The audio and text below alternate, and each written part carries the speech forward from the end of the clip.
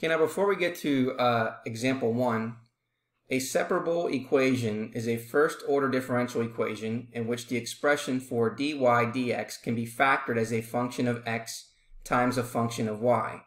So in other words, it can be written in the form dy over dx, which is equal to g of x times f of y. Now the name separable comes from the fact that the expression on the right side can be separated into a function of x and a function of y.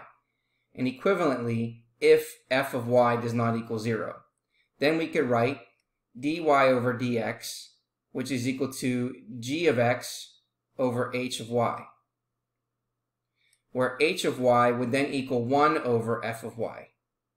And to solve this equation, we would rewrite it in a differential form. It would be h of y dy equals g of x dx, so that all the y's are on one side of the equation and all the x's are on the other side. Then we integrate both sides of the equation. So we would have the integral of h of y dy, which is equal to the integral of gx dx. So for example number 1, we're going to be solving a separable equation.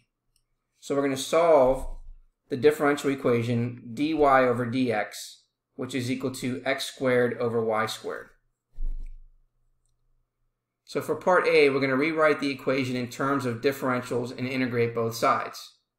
So we're going to have y squared dy, which is equal to x squared dx. And then we're going to integrate both sides.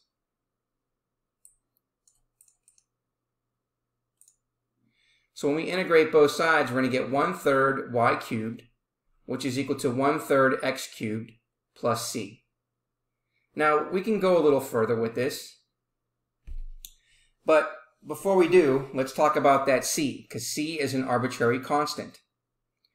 We would have used a constant c1 on the left side and another constant c2 on the right side, but then we would combine these constants by writing c equals c2 minus c1.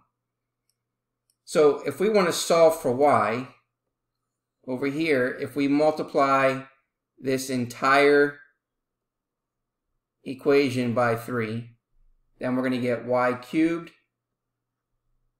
is equal to x cubed plus 3c. And then taking the cube root of both sides, then we would have the cube root of x cubed plus 3c. And therefore, that's how we're getting that result.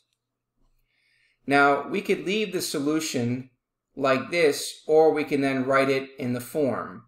And this form means that we're going to have y, which is equal to the cube root of x cubed plus k, where then k is a constant, and it's going to equal 3c. And then since c is an arbitrary constant, so would be k.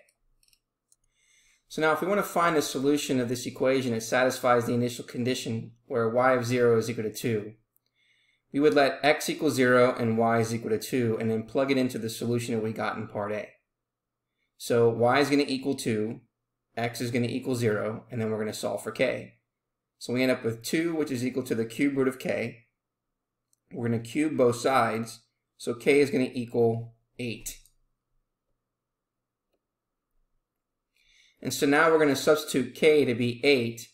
So y is equal to the cube root of x cubed plus 8 would be one solution of the equation that satisfies that condition.